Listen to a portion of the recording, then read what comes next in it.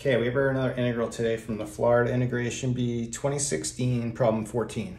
We have the integral from 0 to 10 of the ceiling function of the sine of the floor of x dx. Okay, now this doesn't look too bad. We've got the floor and the ceiling in the same problem.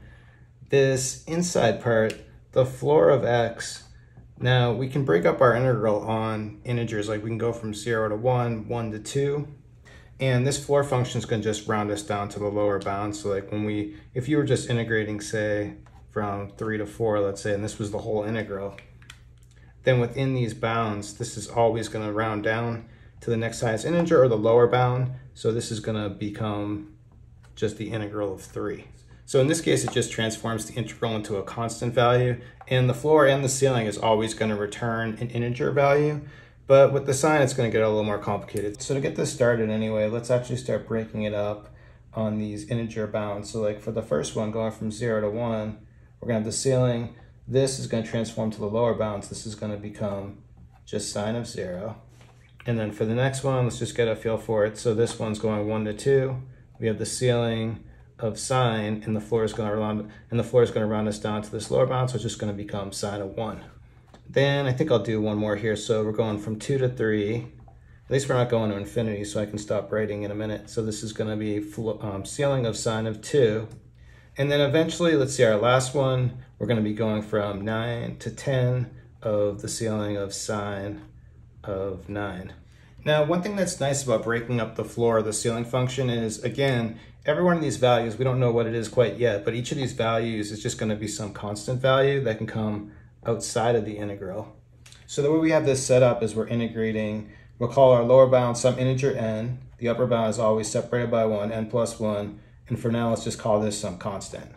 When you integrate this, it's just like integrating 1, you have cx, and we're going from n to n plus 1, but when you plug that in and evaluate, you got n plus 1 minus n, the n's cancel, the integral in fact just turns into a 1 for the whole thing, and so it just returns the c.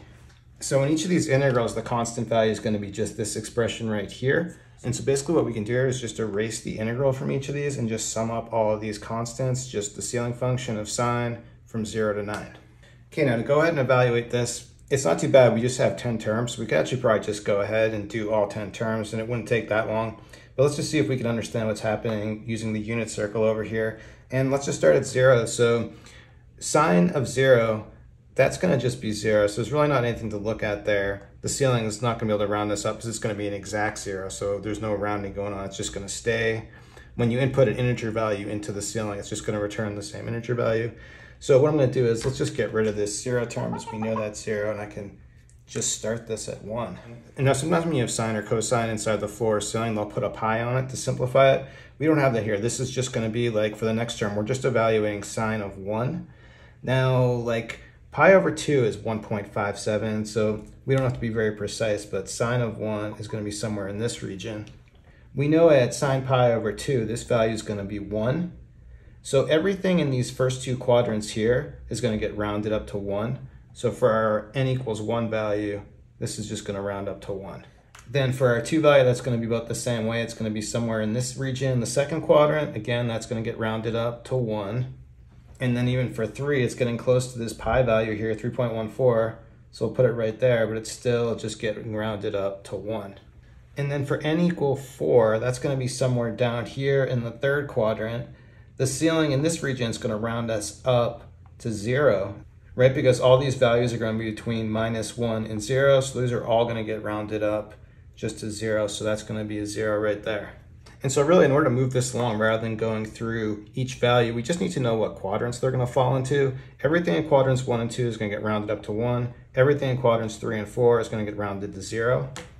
And so we really just need to know these cutoff points. Pi is 3.14, then our next one's going to be at 2 pi, which is around 6.28. These are approximate values. And then last one, 3 pi, is going to be 9.42. We're not going to really need to worry about 4 pi. We barely need to worry about 3 pi because 9 is not going to quite reach that. So then we have all of our values in quadrants 1 and 2. That's already done. Then going to the next one, quadrants 2 and 3, we already did 4, so that was a 0. Then we're going to have another one. Let's see, the cutoff is 6.28, so all the way to 6. So we're going to have 4, 5, and 6 is all going to be zeros. So that's going to be like our quadrants 2 and 3. And then we're back into quadrants 1 and 2 for our n equals 7 value. N equals 7 is going to be past 6.28, so it's going to be somewhere in here. So n equals 7 is going to be 1. N equals 8 is going to be 1. N equals 8 is going to be 1. And then for n equals 9, that's going to be somewhere close to 3 pi, but it's going to be somewhere in here for our 9. That again is getting rounded up to 1. So all we need to do is just add everything up. And so for my solution of this, we just have 6. Okay, there it is. Pretty easy example with the floor and ceiling functions. Thanks everyone for watching. Have a good day.